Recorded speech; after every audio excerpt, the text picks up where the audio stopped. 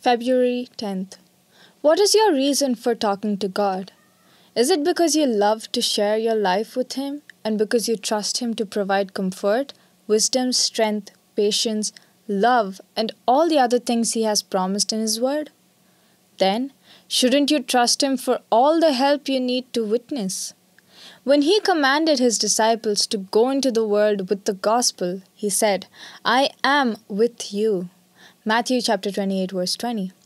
God does not ask you to do something alone.